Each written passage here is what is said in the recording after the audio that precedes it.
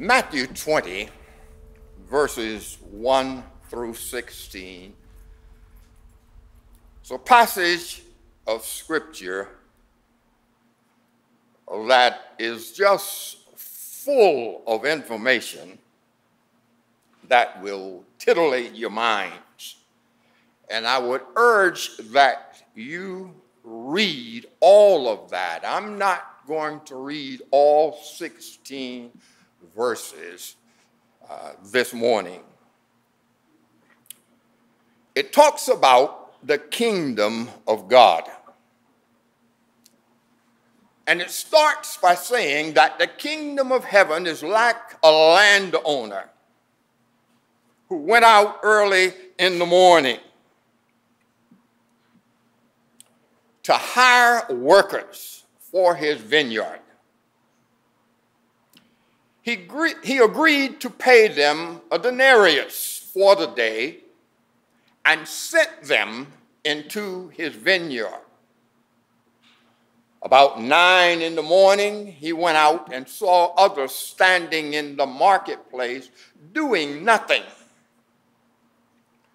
He told them, "You also go and work in my vineyard, and I will pay you whatever is right." So they went.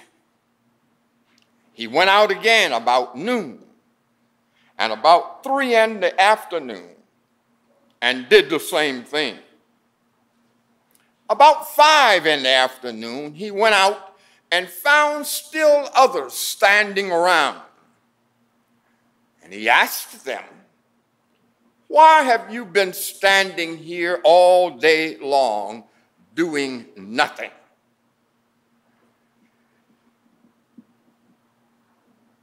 I'm going to urge you to read the rest of that passage when you go home. I'm not going to read all of it. But in this depiction, this encounter that Christ is having,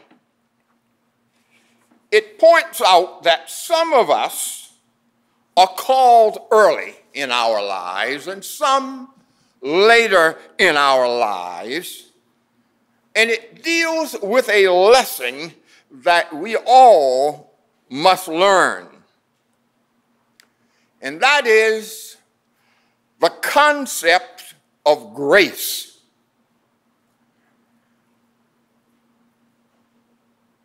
When Edward Everett Hale was chaplain of the Senate, someone asked him, "Do you pray for the senators, Dr. Hale?" He replied, "No. I look at the senators and I pray for the country." We all need to receive the grace of God. The story is told about Mr. LaGuardia, who was mayor of New York City. This was during the worst days of the Great Depression. And all of World War II was called by many New Yorkers and others as the little flower, the little flower. You see, he was only 5'4", and he always wore a red carnation in his lapel. He was a colorful character who used to ride the city of New York fire trucks. He used to raid speakeasies. He loved to ride around with the police department. He used to take entire orphanages, would go to the orphanage and take all of the kids to a baseball game. And whenever the New York newspapers were on strike, he would go on the radio and read the Sunday funnies to the kids. He's quite a character. One bitterly cold night in January of 1935, the mayor turned up at a night court in an area of the town that served the poorest ward in the city. LaGuardia had dismissed the judge in that area, that ward, for the evening, and he took over the bench himself. Within a few minutes, a tattered old woman was brought before him. She was charged with stealing. What did she steal? A loaf of bread. She told LaGuardia that her daughter's husband had deserted her. Her daughter was sick. Her 2 grandchildren, she said, were starving. But the shopkeeper from whom the bread was being stolen refused to drop the charges against her. This is what he had to say. It's a real bad neighborhood, Your Honor. She's got to be punished to teach others around here a lesson. The mayor looked at the situation and he sighed. Then he turned to the woman and said, I've got to punish you. The law makes no exceptions. $10 or 10 days in jail. But even as he was pronouncing the sentence, he was already reaching into his pocket. He pulled out a bill and he tossed it into his hat saying, here's the $10 fine, which I now remit, and furthermore, I'm going to fine everyone in this courtroom 50 cents for living in a town where a person has to steal bread so that her grandchildren can eat. Mr. Bailiff, collect the fines and give them to the defendant.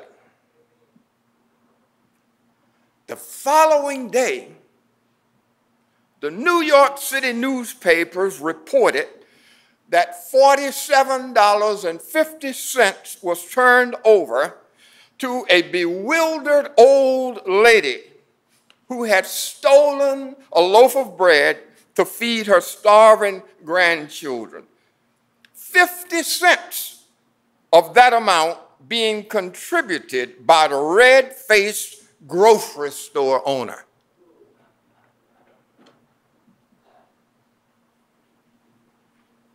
While some 70 petty criminals, people with traffic violations, and New York policemen, each of whom had just paid 50 cents, gave the mayor a standing ovation. Now here's my question. Did the elderly lady in this story get what she deserved? Clearly the answer is, of course not. She had stolen a loaf of bread. Yes, she may have had a reason, but stealing is stealing, and regardless of the reason, punishment would seem to be the order of the day. But what we see in this story is called grace. Grace is when one in superior power shows kindness or mercy to one in a lesser position. Mayor LaGuardia, rather than demanding punishment of the woman herself, paid the fine and then further helped her in her cause with the collection of 50-cent fines and then gave the money to her. It was more than she deserved. It was grace. That is what our scripture text this morning is all about. It's all about grace. Today we're going to look at the parable of the workers in the vineyard. In this parable, Jesus says that the kingdom of heaven is like a landowner that went out and hired workers for his vineyard.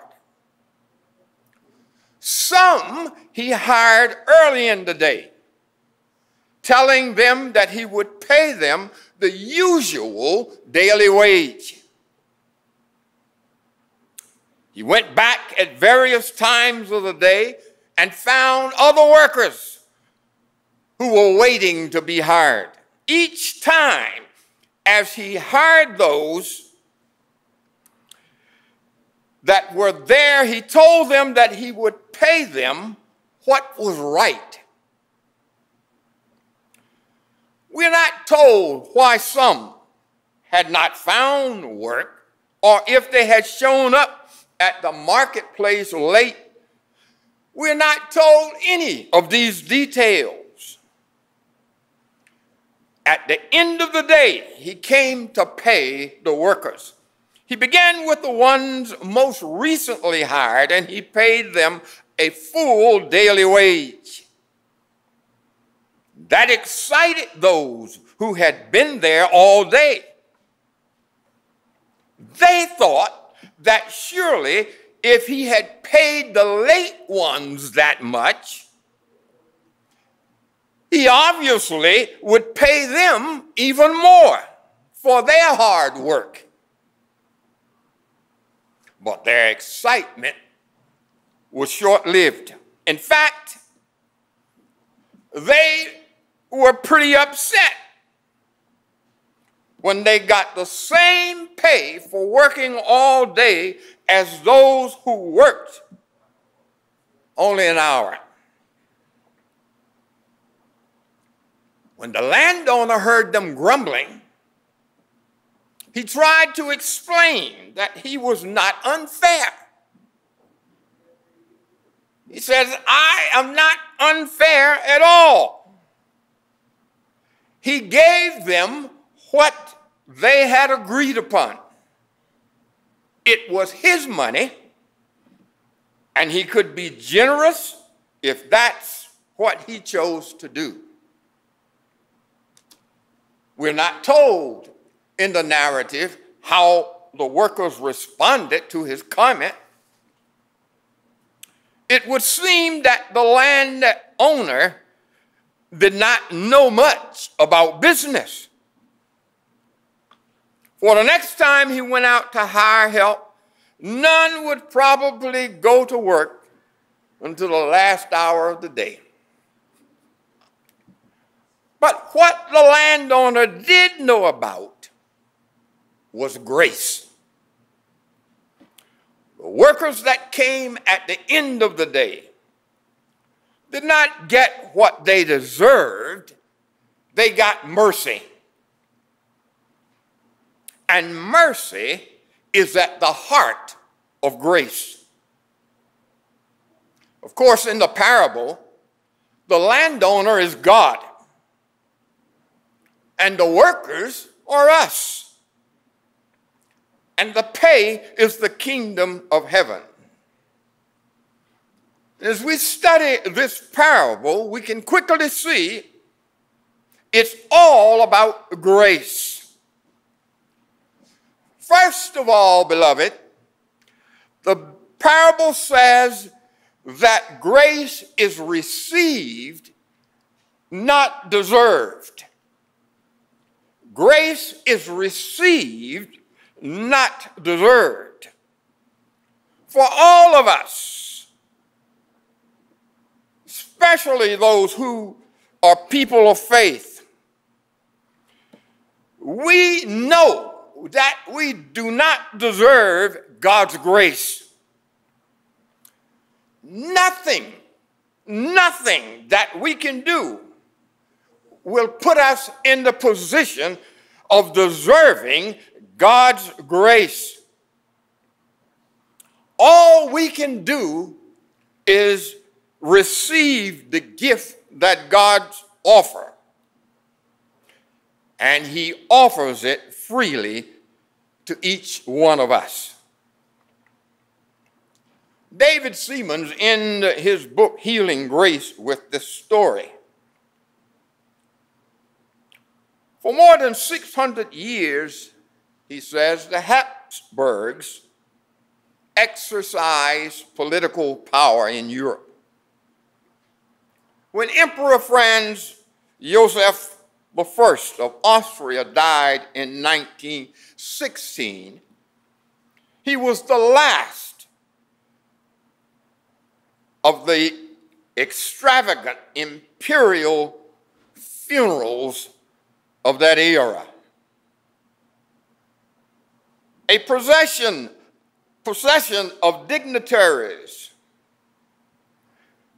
and elegantly dressed court officials escorted the casket. The casket was draped in the black and gold imperial colors. And to the accompaniment of a military band's processional, and by the light of torches, this somber group descended the stairs of the Capuchin monastery in Vienna. At the bottom was a great iron door leading to the Habsburg family crypt. Behind the door was Cardinal, the Archbishop of Vienna. The officer in charge followed the prescribed ceremony, a ceremony that had been established centuries before. "Open," he cried. "Who goes there?" responded the cardinal. "We bear the remains of the imperial and apostolic majesty Franz Joseph I. By the grace of God, Emperor of Austria, King of Hungary, defender of the faith," the officer continued to list the emperor's 37 titles. "We know him not," replied the cardinal. "Who goes there?" The officer spoke again, this time using a much abbreviated and a much less ostentatious title reserved for times of expediency. "We know him not," the cardinal said again. "Who goes there?" The officer tried a third time, stripping the emperor of all but the humblest of titles.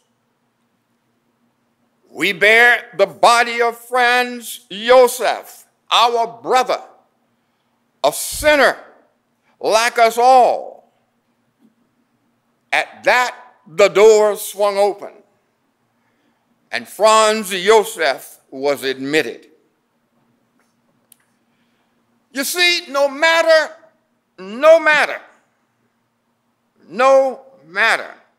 who we are, no matter what titles we have, no matter how much we have, none of it can open the way to God's grace. Grace is given freely. What is left for us is to openly receive that grace. Grace is received, not deserved. And secondly, God's grace is about mercy, not about fairness. What would have been fair would be to pay the later workers less than the daily wage, or to pay those who had worked all day more than the daily wage. Now, that would have been fair. But when we speak about grace, it's something different, quite different than fairness.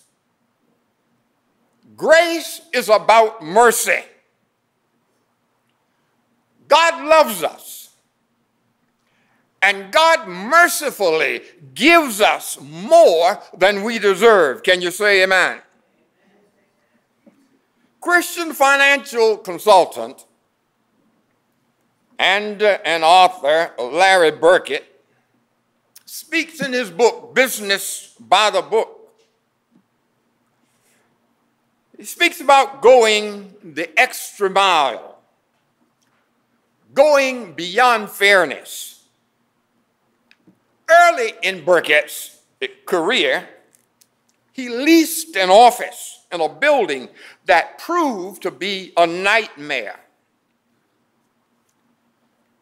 The foundation had not been properly constructed. The building was literally sinking several inches a year into the ground. And after more than 3 years of putting up with assorted problems, including power failures, several weeks without water, Burkett moved his business to another location. 2 months after he left, Burkett received a call from his former landlord, who demanded that Burkett remodel and repaint his former office, the office that he had left. Burkett said no, feeling he had already been more than fair with the landlord. But the former landlord continued to call.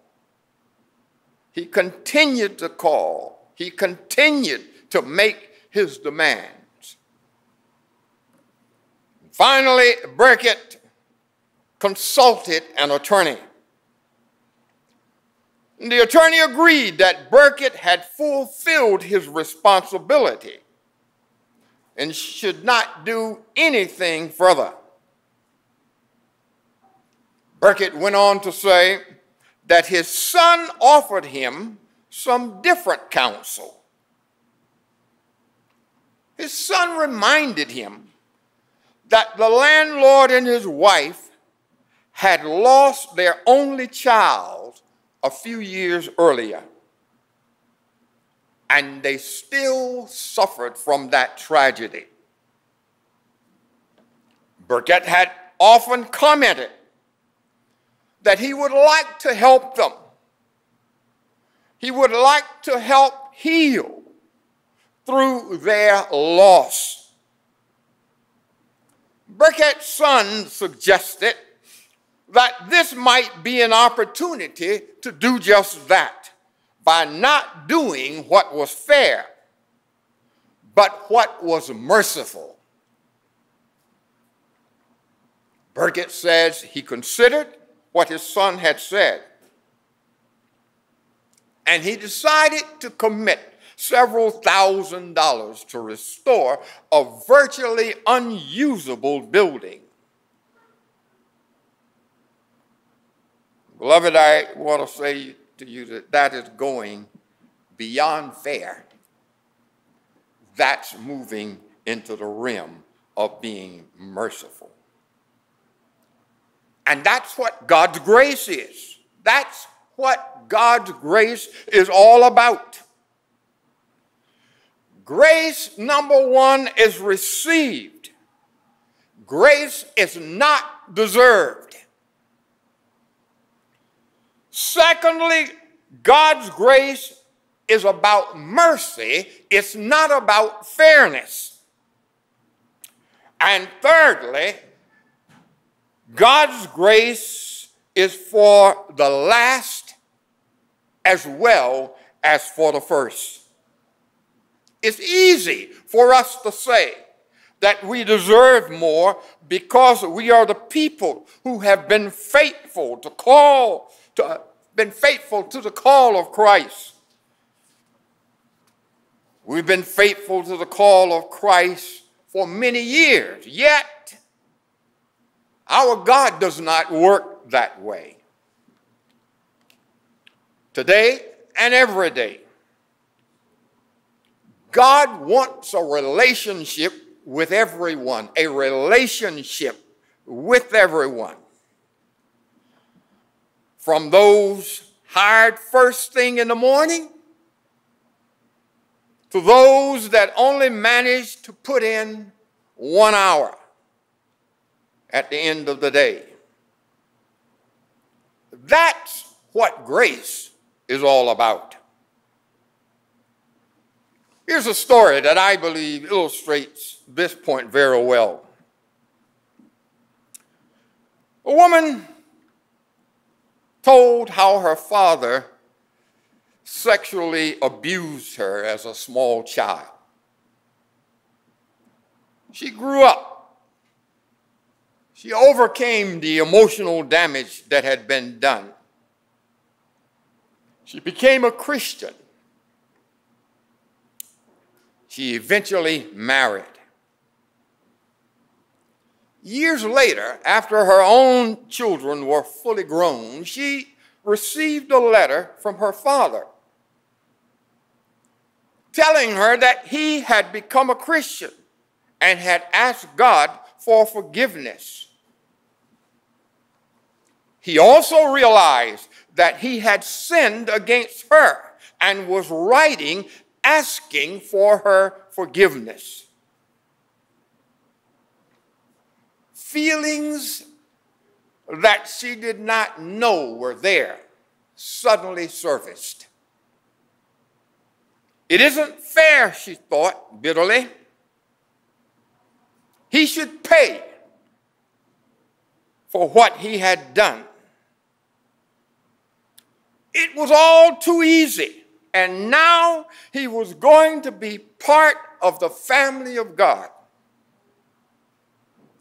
She was sure her home church was busy killing the fatted calf for her father, and that she would be invited to come to the party. And she was angry. She was hurt. She was resentful. And then she had a dream. She saw her father standing on an empty stage.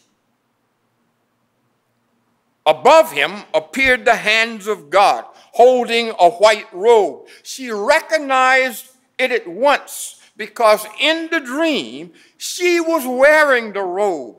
She was wearing a robe just like the one that she is now seeing. And as the robe began to descend toward her father, she woke up.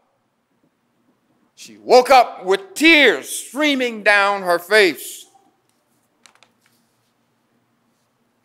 The only way she could get past it all was to realize that her earthly father was now the same as she. They were the same in God's sight. God's grace was for him just as it was for her. Realizing that, she was finally able to forgive her father. You see, grace is a free gift that we receive.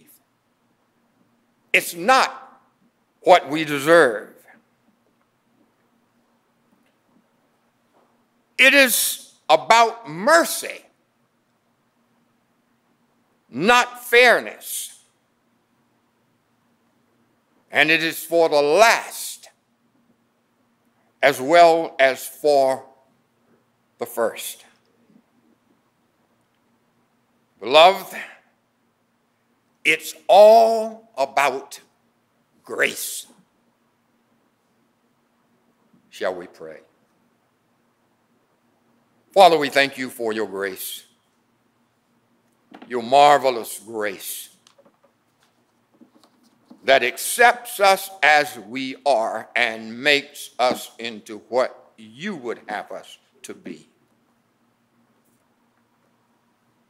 For that redeeming grace, we thank you today. We rejoice in your grace. We rejoice in the knowledge that in you our sins are forgiven. Help us to walk boldly as children of the Most High God. We pray in Jesus' name. Amen.